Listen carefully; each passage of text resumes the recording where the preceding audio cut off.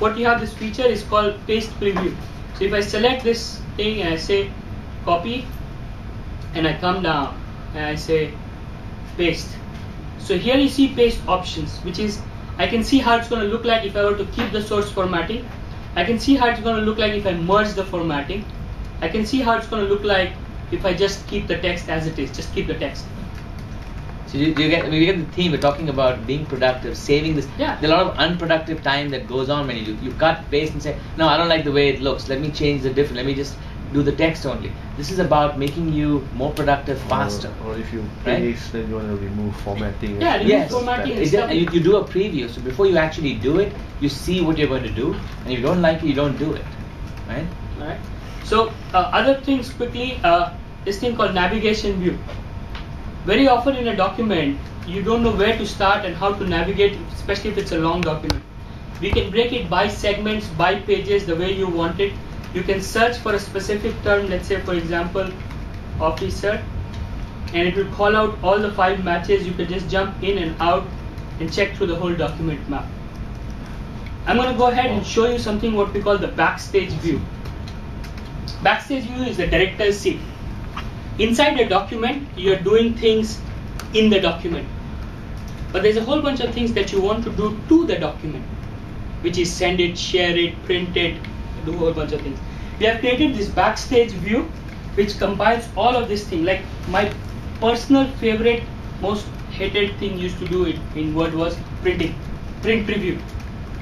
I would print preview, then I would undo, then I would go check the properties, then I'll change the layout and a whole bunch of other stuff. Go back and forth, keep doing this all the time. Another piece of statistics for you. 60% of Word users print 60 times in a month. That's a worldwide statistics. Alright? So for example, this thing like print, now in one page, I can see how my document is going to look like if I were to change it from one orientation to the other, how I want to print it, what's the paper size, and I could just fire the print right from here. I could choose my printer. I could just go ahead and fire this print from one particular page. You know, how many times you've actually gone and printed and thought, no, I don't like this, go back, reset it and redo it. You know, yeah, besides wasting time, you're wasting resources also. Right? This is all about, you know, this part of it is making you faster, you know, saving you time, and also saving resources. Yeah. You could also do things like save directly to SkyDrive, save directly to your SharePoint. All of these features just make it simple for you to share, create, and leverage both the PC as well as the cloud. I see publish as blog post. Yeah, so you could publish as blog post. If you connect to your blog, just say publish, spoop, write something in Word and get it published onto your blog. So now, you know, what we are not, in the interest of time, we're not sharing with you the co-authoring scenario, but now think of this document. This is a fairly complex document. It's not always that one person is going to be working on the entire document. You can have co-authoring, people working simultaneously on different sections. Right? Just think about how powerful that is from a I was getting speaking things to a done law faster. firm the other day, and I was showing them co-authoring. They were delighted because in a law firm, contracts are complicated beasts. You know, the antitrust department would work on a particular thing. The terms and conditions would be worked by another department. The punitive damages would be worked by another department. So the ability to bring it all in one document is just of phenomenal use. You could do checkout, check-in in the past. That could happen in the past. But that you need to check out one full document, and while it's being checked out, you can't do much and check in and stuff. Now we are taking it, the whole thing inside a document. So check out a paragraph, check out a sentence for all you can. And something that would take 5 hours, because let's say each person needs to work 1 hour. You think of it, you're combining it, you're having 5 people work simultaneously on it. Think how powerful that is from a company's perspective. PowerPoint is the place where all your analysis, all your hard work needs to come together, and you need to be able to deliver that experience to the end users. So obviously, we have built a few things which make it simpler for you. Pictures. They say picture is worth 1,000 words. I say a picture is worth 20 slides. Yeah. So we have built by default picture editing tools inside PowerPoint as well as Word. So if I double click on this picture, you will see a whole bunch of picture editing tools which are built right here. For example, if I want to change the color, as you can see in the live preview, I can see how this picture is going to look like in different colors. I could just go ahead and change the color of this whole picture. This is not full Photoshop kind of 3D effect, but for all basic needs and purposes, you are building the tool right inside. You could add artistic effects like fade the whole picture, or add, flip the colors and things like that. You could also, this thing is interesting, called remove the background. So if I click on this thing, a lot of the times you just want to make sure that you are removing a particular background and just doing that. So for example, in this case, I've taken a certain part of the picture and made it transparent. Pretty cool. Okay, It's just giving you the powerful tools, to manipulate.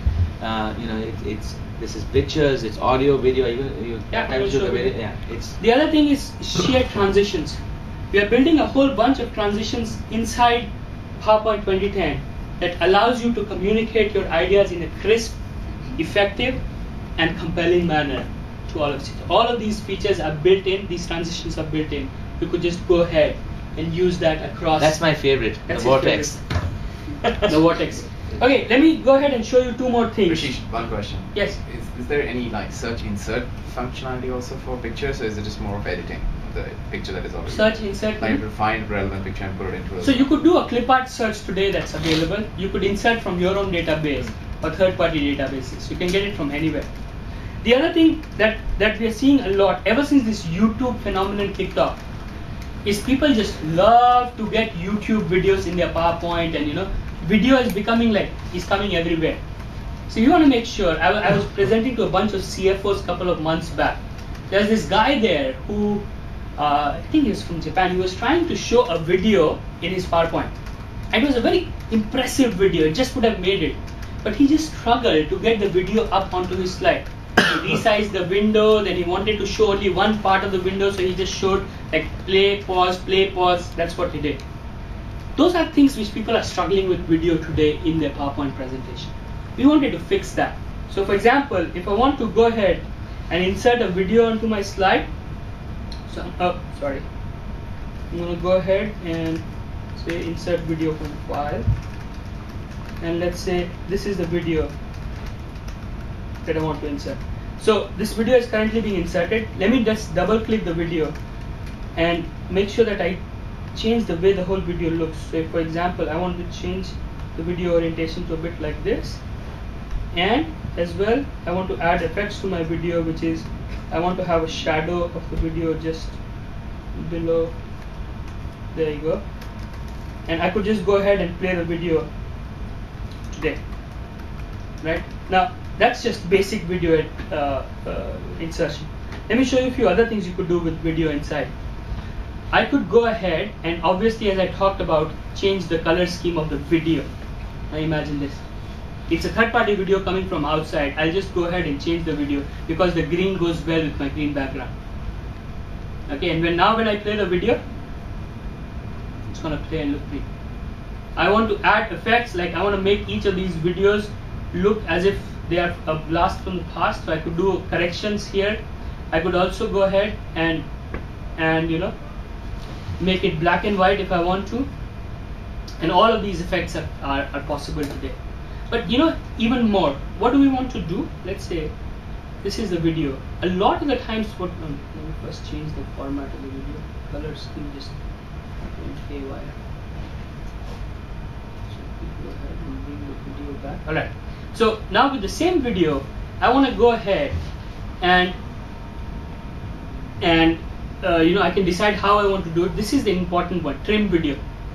Many times in a 5-minute video, you want to be able to show only 30 seconds. You could go ahead and do that basic video editing inside PowerPoint today. So I could say play from this point on to this point on. Wow. I'll press OK, and then when I press play, if you notice, it did not start from the start.